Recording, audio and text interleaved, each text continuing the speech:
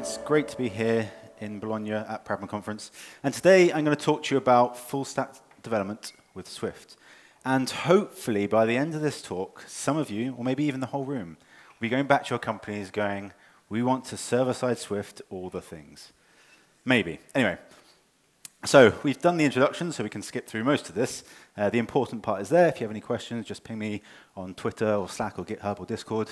I'm 0xTim, and that's 0x as in writing hex, and not OX as in the letter. It really confuses people. And as Daniel said, I'm one of the co-organizers of the server-side.swift conference, and also run a number of other meetups around the world. So before we get going, let's have a bit of audience participation. So a quick show of hands. Put your hand up if you consider yourself to be a full-stack developer, or you write any kind of API code for your apps. And of those of you who've got your hands up, keep your hands up if you work for a large company of, say, more than 100 people. And that's quite a lot less. And that's kind of the way things are. If you're a big company, you tend to have separate back-end and front-end teams. But this is problematic. So why would you do full-stack development? Well, the world has moved on. Back in the early days of software development, we had waterfall, and it was great, apparently. And you could do separate teams because you had your back-end and front-end teams, and then before any work started, you had your API agreed. And then you'd go off for several months, and at the end of it, you come together, and it would just work, apparently. But these days, things don't work like that. We need to adapt. We need to change. We need to keep up with our customers' demands. And if you have separate front-end and back-end teams, you can't be agile. It's just not possible. How many of you have tried to do this? You want a new API, you want a new feature in your back end, and you've been told, oh, submit a Jira ticket, we'll get around to it when we can in several months' time. So if you're trying to do that, you can't keep up with what you need. And alongside this kind of full-stack development that we're seeing, movement in the industry, there's also this kind of move to apps. And we're kind of seeing a move away from websites to apps, especially in enterprise. And this conference is a very safe conference to go down this route because it's an iOS conference. But people are moving away from websites, and especially on mobile phones. And there are a number of reasons for this. Progressive web apps just aren't living up to the hype. The functionality isn't there that you get with native apps. And I'm aware there was a lunchtime app about React Native, and I'm trying not to kind of tread on it too much. But React Native and other cross-platform technologies, they just have too many disadvantages. We're seeing companies like Dropbox and Airbnb moving away from cross-platform technologies because they don't really work very well for big, complex apps. And you get poor user experience with them. They're slow. They don't fit with the OS. And especially in the UK, and most of the large banking apps are cross-platform. And it's so easy to tell, because you start them up, they don't look anything else like the other OS apps. You have the big bars at the top, because they still haven't been updated for the notch. And they take 10 seconds to start up. I tried another banking app recently, and you start it up, and the first half of the top half of the home screen is a cookie acceptance notice, because they're just loading a web view. And you try and dismiss it, and then it comes back next time you launch the app. So I stopped using it. And that's before we even get onto things like dark mode, or any of the new APIs announced this year, or even accessibility. And what about old devices? Because sure, your cross-platform solution may work really well on the latest iPhone 11 Pro that you have, but what about some of your users who are still using an iPhone 5 or some of the old Android devices? We need to consider these things. And so all roads lead to Swift, obviously. So why Swift? Well, as we all know, Swift is a hugely popular language. We all love it. It's growing quickly. It's easy to get going, but it also has the complexity and the power if we need it. It's built by Apple, which means there's a big momentum behind it, and we can be fairly sure that it's not going to be dropped in the next few months, unlike other large tech companies. And it's also been open sourced, and it's very unique as a language in that we as a community can steer the direction of the language. We can submit evolution proposals or bug fixes onto GitHub and have our changes incorporated into the language. And that's really unique for a software language. It's also really modern. A lot of these legacy languages, or languages that we've used and grown up with, like Java or JavaScript or Python or even Objective-C, they've been around for decades. And the software world's changed. And Swift has been able to learn from the mistakes of those languages and take the good parts and just throw away all the bad parts, because they don't need to kind of accommodate 20 years of tech debt. So it's a really nice language. it's also really safe. Swift is strongly typed, it's statically typed, which means whole swathes of errors just are not possible in Swift. If you write good code, your app should never crash. Things like null pointer exceptions, we don't have them anymore because of optionals. And it's also fast. Swift has the potential to be close to C performance. Because we're not running up a interpreter, we don't have a runtime that we need to run, and we compile our languages, which makes it really performant. And the biggest reason why we should all use Swift is because it's not JavaScript.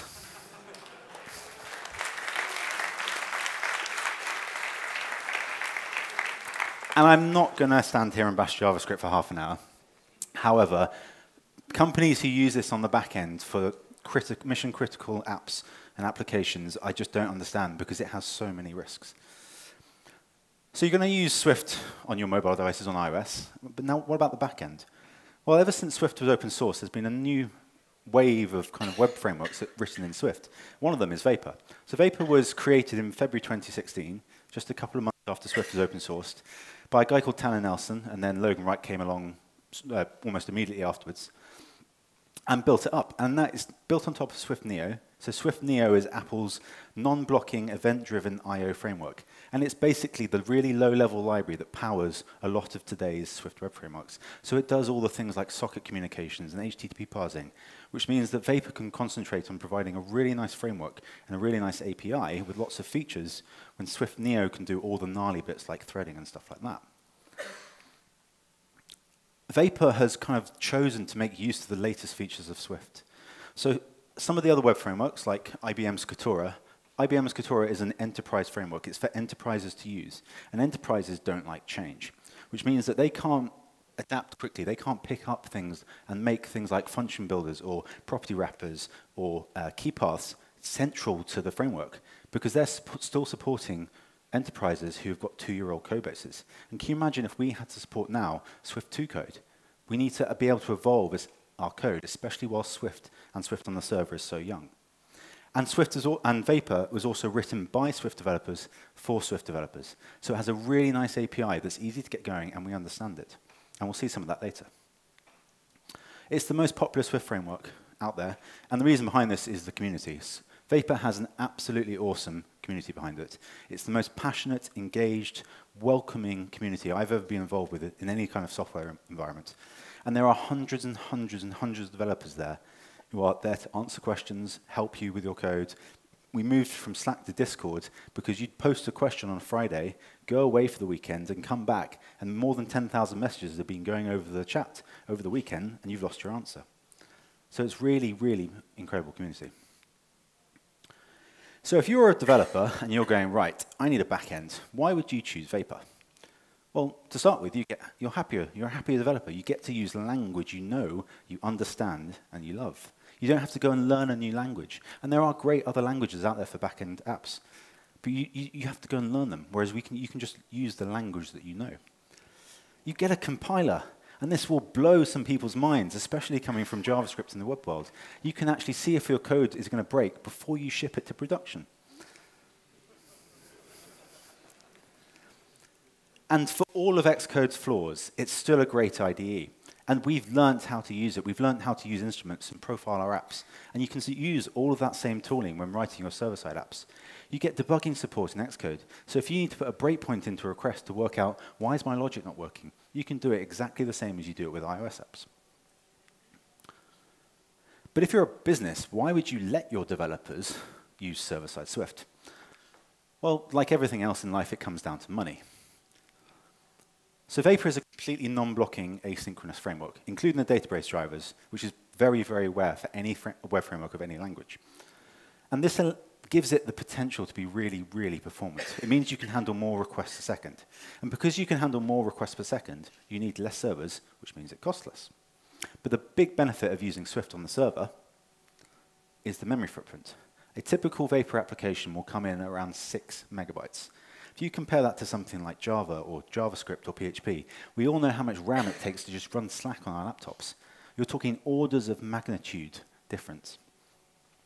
And we've seen companies move from PHP and things like that to Swift and see huge performance gains. There's an agency in Europe who a couple of years ago went all in and said, we're going to use Vapor, we're going to stop using PHP. And they moved from self-hosting on AWS to using Vapor Cloud, which is kind of platform as a service, so there's an incurred cost there. And they saw their server costs drop by 80%. That's 80. And that's a significant cost you can take back to your company and go, maybe we should consider this. And because you need less memory, you need less servers. And this is especially true if you're using microservices. If you have lots and lots of microservices, if each microservice needs half a gig of RAM, you're going to need a lot of RAM. If you're talking tens of megabytes, you can fit a lot more on a server. And it's also safer because we don't have all of these errors that you have in some of the other languages. Because you have type safety, you know that your user model is a user and it has these properties rather than having to guess or check. You're not going to be woken up at 2 o'clock in the morning because your server's gone down.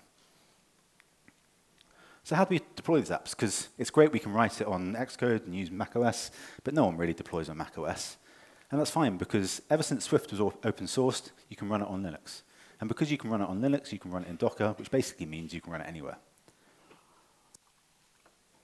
So if you want to run your code on AWS or Google Cloud or Azure or even Heroku and Vapor Cloud and stuff like that, you can. It's really easy to deploy. And some of the tools provide single commands to just push your app up from your computer up to the cloud and to the internet for you to use. But the biggest question I always get asked whenever doing any of these talks or workshops or talking to companies is, well, it sounds great and all, it sounds really fun, but is it ready for production? Obviously, the answer is yes, because I wouldn't be here, but it is ready for production. And over the last kind of 6 months to a year, we've really seen a big shift in server-side Swift with the release of things like Swift 5 and Swift Neo 2, which are providing a real stable foundation for the future. There's the Swift Server Working Group, which is made up of Apple and Vapor and Katura, who are all there to basically build an ecosystem. And they're concentrating on packages like logging, metrics, and monitoring. Open APIs so you can describe your APIs, database drivers that are performant and battle tested, and authentication because you don't want to reinvent the wheel when you're doing security. And by using these packages and providing these packages, people can be safe and sure that these packages have been tested and they'll be supported and they'll work. And a great example of Swift on the server's kind of maturity was an issue from earlier on in the year. There was a memory leak in a Vapor app. And people from Apple and people from IBM and people from Vapor and the wider community all got together to just debug this issue and work out what was actually a really gnarly low-level bug in MySQL. So as Daniel mentioned, I organized a conference about server-side Swift, and last year we had loads and loads of really good talks about companies actually using it in production. And it was amazing to see the number of companies who were using it in production.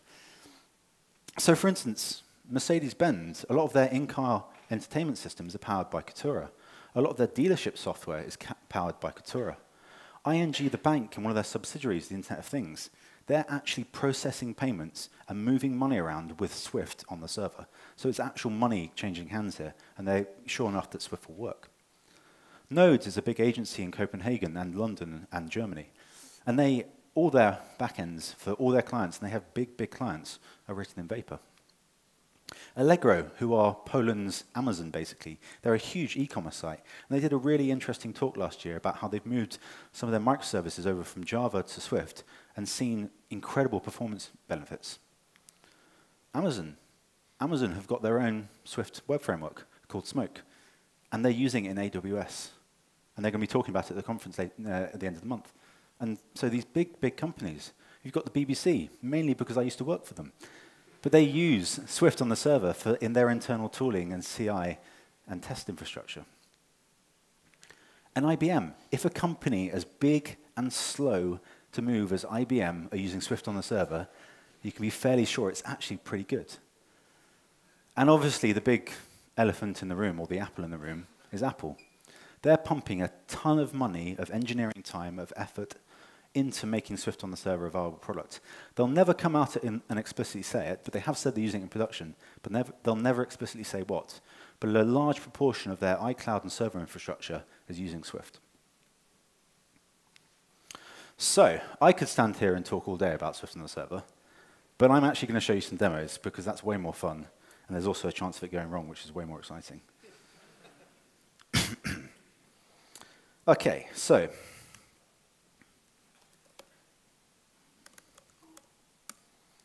I have an app here. It's a very pretty simple app. Unfortunately, it's not Swift UI. I'm really sorry.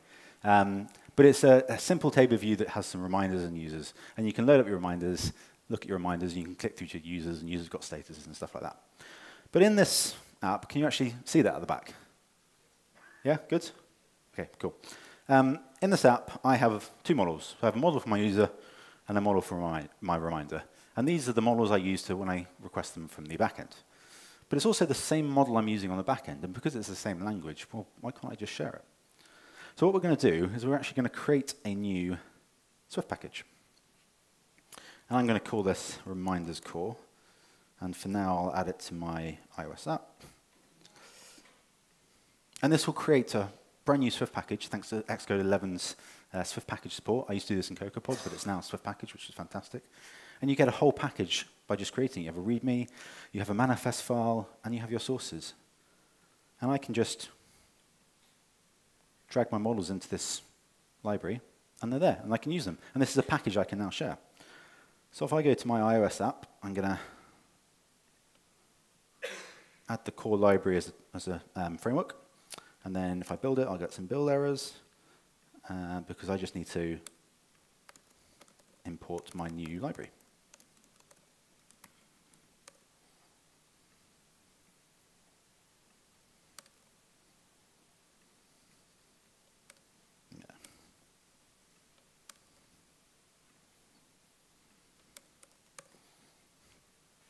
Cool, and that now builds. So I'm using my models from a separate package that I can now share. So let's go ahead and do that. I'm going to close this because Xcode actually doesn't like having two projects open using the same package, but we'll pretend that doesn't exist. So I'm going to open my manifest file for my server. Now I've done a bit of pre-work here already to get it going, but if I open up my package.swift, I can then add in my local dependency for now, but in the real world, in a real app, you probably want to pull this down from GitHub as a release. And then I'll make it dependent. So if I now save that, that should now pull it down and pull the package down. And you can see down at the bottom there, it's pulled it in. So if I go into my model directory, I've got a file here that I'm going to write some extensions so I can make my models work with Vapor. So I have a user. So the first thing I'm going to do is make my user conform to content. Now, content is just Vapor's wraparound codable, and it allows you to send and receive it as JSON or form data or anything like that. I'm then going to make it conform to parameter.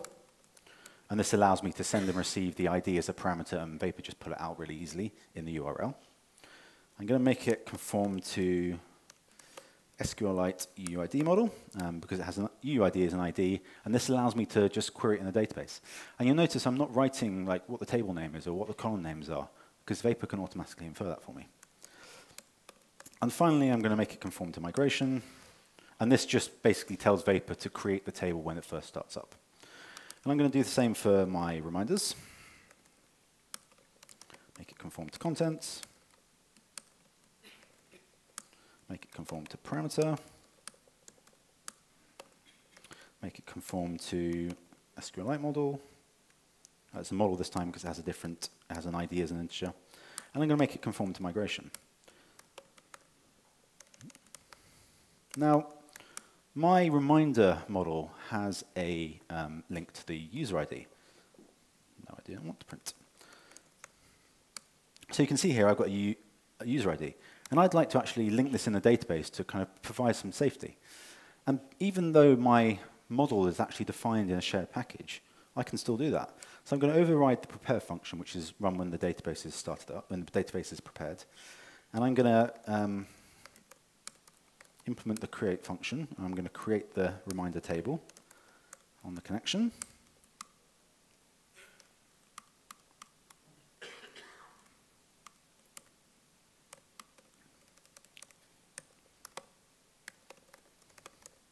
And then I need to kind of add all the different properties. So in user, we did this automatically, but for now, for this one, I actually have to do it manually. But there's a really handy helper in Vapor to do that for me. So this will add all the different columns in the database. And then I'm going to add a reference. Is there? There is. Ah, that's why. Thank you very much, well spotted. So I'm going to add a reference between the two tables. So I'm going to add a reference from my user ID, and that's going to be linked to the ID of the user table. Now that means if I try and create a reminder with the user ID that doesn't exist, I'll get an error in the database. And this is all coming from a separate package. And the final thing I'm going to do is I'm going to go to my reminders controller, and this is where I define all my routes for that reminder. I'm going to create a couple of routes just to show you how easy it is to create routes in Vapor. So I'm going to create a route to create a reminder. And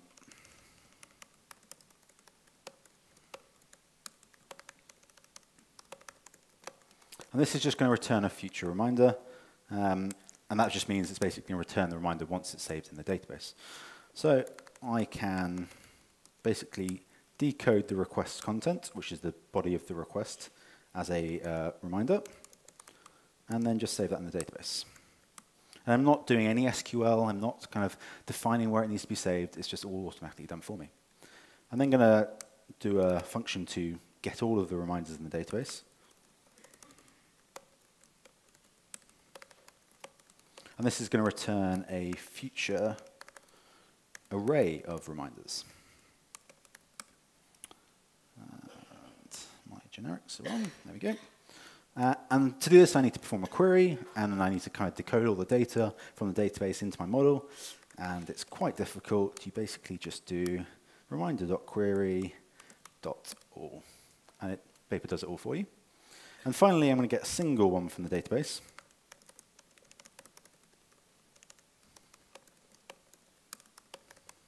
And this is going to return, obviously, a single reminder in the future once it's retrieved it from the database. And I want to basically pass an ID in the URL and it to extract it for me and return that in the from the database. So I can return the request parameters and get the reminder out. That's all. So let's just add these routes in. So if I send a GET request to my reminders thing, I want to get all the reminders. If I send a post request, I want to create a reminder. And then if I send a GET request to the reminders routes / the ID, which is the reminder.parameter, I can then use the GET handler. And that should all build. Cool. So I'm going to run this from the command line because there's a bug in Xcode. Where it doesn't like the package being opened, as I said. And if I go to my iOS app, I can build and run my iOS app. There we go. And you can see I have my reminders and I have my users. And that's all using the same model, sharing between the two. Now, the final thing I want to show you is editing, I think, my models. So let's open up my server package again, and I'm going to open up my user model. Now this is my shared user model that I'm editing here. And let's say, for instance, I wanted to provide a date when the user was last updated. So when I edit my user, which I'll do in the user controller, I can basically set the last updated date to the current date. Cool. And then I can run that. And then in my iOS app, I want to display that in the user table. So if I open up the user table view controller, so I have my detailed thing here that shows the status, but let's say if let user.last updated date. I'm going to show the user status, and then with like an updated and the time.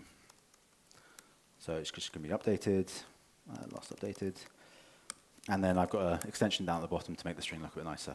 Otherwise, I'll just do what I did before and just set the status. And so if I build and run that, I can go to my users, and I can click my name, and I'm not preparing a talk anymore, I'm giving a talk. and I update my user, I go back, and you can see it's updated the date. Now, that doesn't look particularly interesting or particularly fun, and we've all kind of written simple apps like this. But if you take a step back and think about it, I've just added a date to my shared model. I haven't defined how that date's going to look on the server side. I haven't defined how that date's going to look on my iOS project. And I chose date for a reason there, because dates are really complicated. Things like strings and ints, we all have, Booleans, they have native types in JSON, which is kind of what we use to share the API. But dates, there aren't really any. And if you're interacting with a JavaScript API or a Java API, you always have to go, oh, okay, what format's this going to send me in? And write your custom date formatters. But this is Swift on both ends, so I don't care how it goes across the wire in the middle. But because I know it's Swift on one end and Swift on the other end, I know it's going to be the same. Okay. So where to go from here? So some shameless plugs. There's a video course if you want to learn more. And as Daniel mentioned, there's the book I wrote with the Vapor core team. I think there's actually one to give away in the raffle tomorrow, so make sure you enter that. But some next steps for you. I'm not saying go away, throw away all of your back-end code and rewrite it in Swift. As great as that would be, if it works, there's no point changing it. But what I am saying is maybe take a step back. Next time you need an API, or next time you need a back-end or a new feature, think about writing it yourself. Take control of your server applications if you're writing iOS apps, especially if that backend's only used for your app. So if it's a shared app with the web and the Android app and an iOS app, fair enough, that's probably going to a different team. But if it's like a config app for your iOS app only, why not write it in a language that you know and you can control, rather than giving it off to another team that you have no control over? And try and encourage a full-stack microservices approach. So split up your backends and your iOS apps into small segments that you have control over the full stack of. And it's going to allow you to move more quickly and adapt to your customers' needs. Thank you very much.